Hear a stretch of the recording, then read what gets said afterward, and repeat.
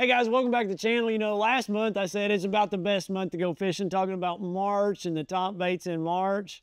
This month's awfully good too. I got three really good baits for you. We're gonna dive off into some details and some really important things that I want you to remember for the month of April. Top three baits, and as always, we're going to be giving these away at the end of the video. We just randomly go down through there and pick a lucky subscriber. You'll win actually March baits in this video, so you got to watch to the end. You guys hit that subscribe button, that like button. Here are the top three baits of April fishing right here on Project E.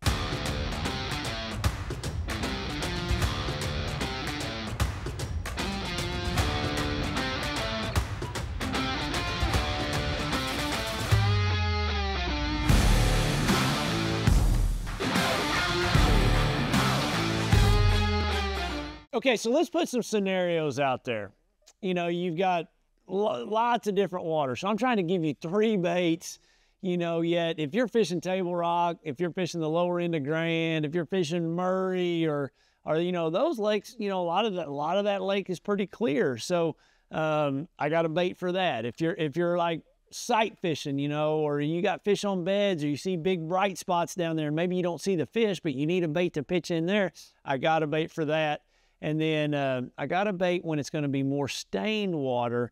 And one thing about all three of these baits, I think about covering water, and that's a big issue in the spring, because in April, let's truthfully, fish are spawning like it's the biggest month with the most amount of fish spawning.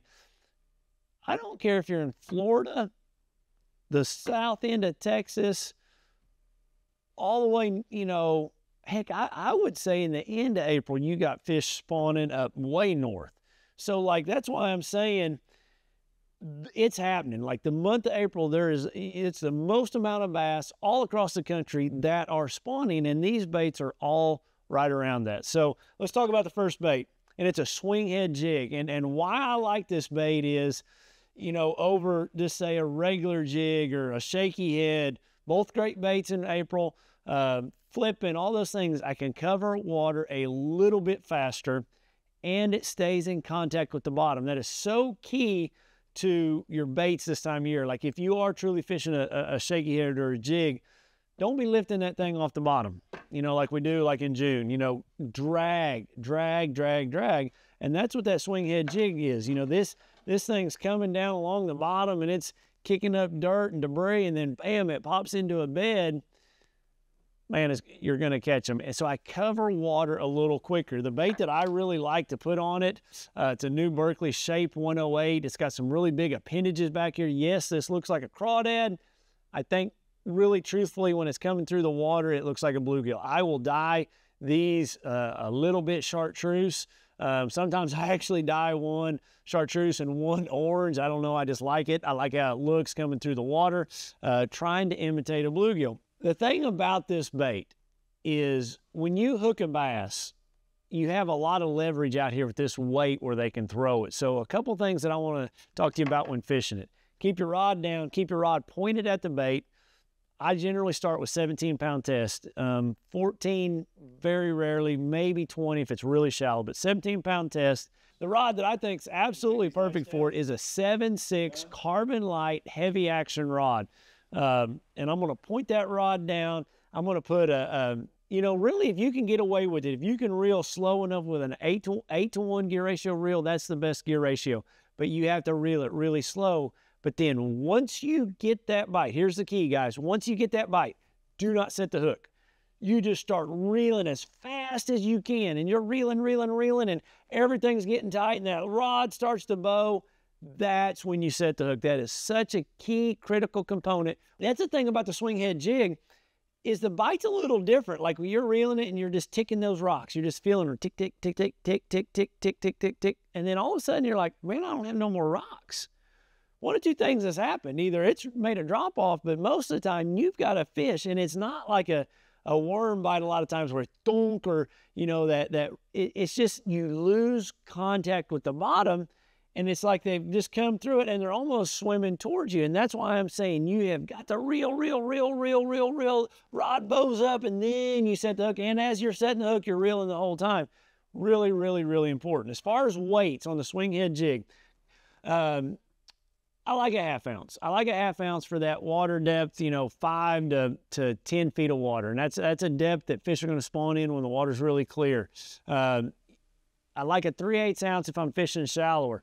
If you're getting snagged up a bunch with that half ounce, then you drop to the 3/8. You know, it's digging too much in the bottom. A lot of times, you know, that 3/8 will also make you reel it slower. So experiment between the half and the 3/8. Those are two sizes that I carry at this time of the year. Those are the best. I also like I have that hook out. I very rarely, like, you know, this is a bait that I'm throwing on rocks, on pea gravel. I have the hook exposed, just like that right there. I'll put it just flat on the deal. I don't cover that hook point any. That thing will swing really good. That's the thing I like about the Fusion head. You know, it's got this keeper right here that I push it up on. You can see it off. You know, it works really, really well. It also makes that bait a little bit more free with that. You know, some of them you actually thread it up on the hook. I have a better hookup percentage with this style hook. This hook's also got that Teflon coating, but it's got a good barb. Works really, really, really well. I throw that a lot at like a 45-degree going down a bank, and really pay attention to the rocks. You know, your lake, they may spawn on rocks that big, or it may be a mixture of rocks that big with little pea gravel, you know, or sometimes it may just be pea gravel. So really pay attention to the size of the rocks and then duplicate that as you go through the day. That's a real key thing with it. You know, I want to sit, like if this is the bank, you know, I'm going to sit out here and I'm going to throw at an angle, and I'm going to be able to bring it out like this. I don't want to sit and throw parallel, because you can't keep it on the bottom. It's really important to bring it at that angle, because it's going to stay in contact with the bottom a lot better as you're reeling it in. But that's it right there. A Fusion swing jig, half ounce, a Shape 108 green pumpkin. Great color. You might go like with a California 420. You might go watermelon red, you know, if you want to try some other shades. But that's a 3.5 inch Shape 108, the half ounce swing head jig. Okay, let's talk about a stained water situation and another bait that I can cover a lot of water with. You know, April, and as we get into the end of April, those fry are up on the water column. You know, bass are very territorial. Pre-spawn, spawn, post-spawn, all happening in April. No better bait than a frog. A frog. I got 2 different ones here. You know, this is the top 3 baits, but we're actually going to give away 4 here because I have 2 different style of frogs, and it's a great thing to talk about. When do you throw the popping frog versus the walking frog, or the standard frog? Okay, so for me, the walking frog, clearer water, calmer water. That's when I throw that walking frog, or really shallow water, like clear, calm, or super shallow. That's when I can, it's less disturbing up there. You can just walk it back and forth, you know, and it just really keeps in its spot. You know, both these are the same color, and you know, that's so much with frog fishing. I don't carry a lot of colors. I carry copperhead, this color right here, it's brown. It's just a great bluegill imitator, all around color, clear water, dirty water, works really well. I carry white, I carry black, and I will carry a few more like transparent colors for really clear water. But if I had to choose one, the copperhead right here. So we talked about where to throw the walking frog. Where do you throw the popping frog?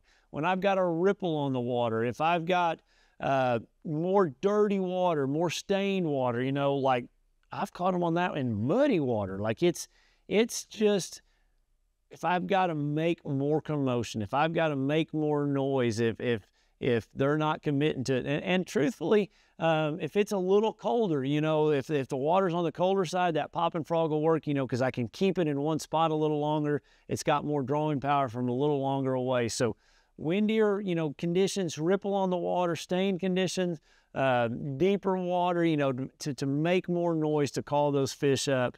Really important, guys. Don't ever mess up and throw a frog on monofilament. Don't throw a frog on fluorocarbon. Always throw these things on 50-pound braid. I throw it on a 7'3" Bass Pro Shops Carbon Light heavy action rod, high-speed reel.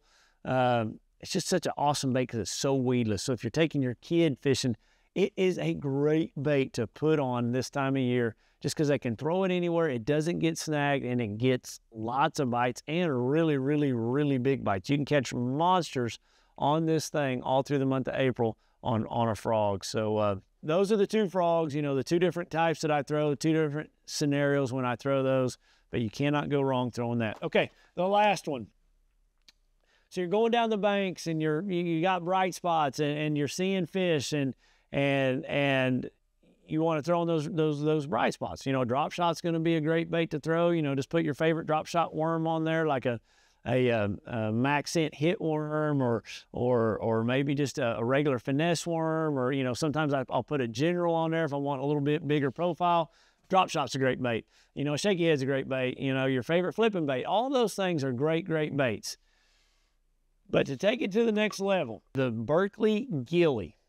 And I rigged this thing on a Tokyo rig. You can actually build these things yourself. Just get you a little piece of wire, get you a swivel, get you a straight shank hook. That's just a Berkley Fusion 3/0 straight shank hook. I've got it coming right out the top.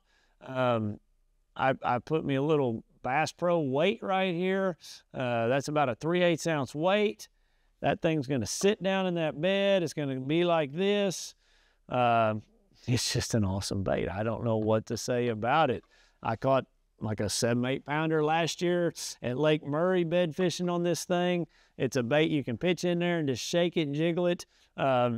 They will bite it because it just looks so real. It's just a great bed fishing bait. They got 3 different sizes. This is the 90.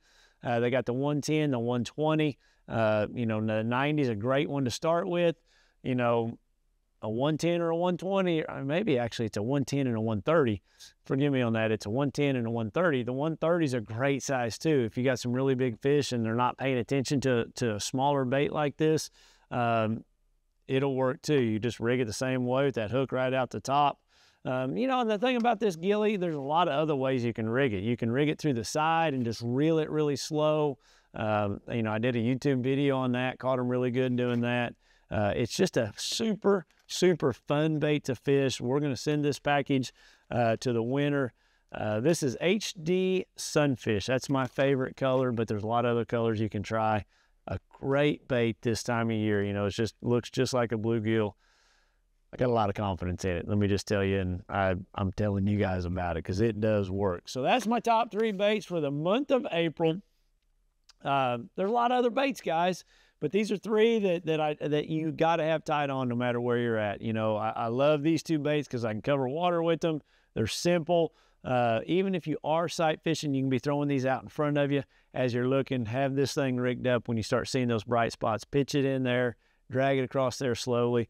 I'll rig this on a 20-pound test, a flipping rod. There's no finesse to it. You can drop shot this thing if you wanted to. You know, for really clean water situations, I've caught them that way too. This way right here is more of my dirty water, just throwing at a stain, you know, at a bright spot in stained water. So guys, I hope these tips help you. Let's pick the winner of last month. All right, I've got it randomly right here on my phone. We went through and picked it out. All right, we have got, man, I appreciate the comment. Night Jordan 3, man, nice tip you left me. Awesome tips. Love the Berkley lineup of baits. Thanks for the opportunity. Good luck this tournament season. Hey, Night Jordan 3, and with everybody, guys. I'll never send you an email. I'll never contact you saying for you to mail me something. It just doesn't work that way. There's spam all across this world. So just know this is the only winner, Night Jordan 3. Mr. Jordan, you send me an email and I'll get those baits out to you. Thank you for leaving the comment. Thank you for being a subscriber. And guys, I appreciate it a bunch. I appreciate you watching. Great month to be fishing. I'll see you in a few days with the next video.